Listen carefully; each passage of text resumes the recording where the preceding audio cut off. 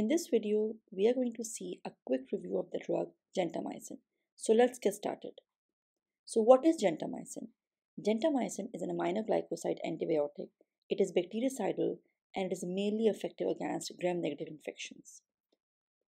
What is the mechanism of action of gentamicin? Gentamicin inhibits the synthesis of bacterial proteins by binding to the 30S subunit of the bacterial ribosome. This binding of gentamicin to the ribosomal unit is irreversible. Administration of gentamicin. Gentamicin is given via parenteral route, ophthalmic route, and topical route.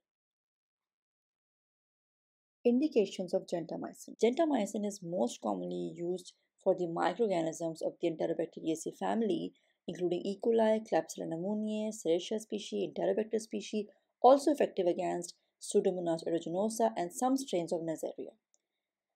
Main adverse effects of gentamicin includes nephrotoxicity and ototoxicity because gentamicin reaches high concentration in the renal cortex and inner ear. The pharmacokinetics of gentamicin. Gentamicin is minimally absorbed via GI route. It is given via parenteral, topical, and ophthalmic route. It is excreted unmetabolized via glomerular filtration, so it is mainly excreted via renal route. So that's it. Thanks for watching. If you like the video, don't forget to like, share, and subscribe PharmCept. Thank you.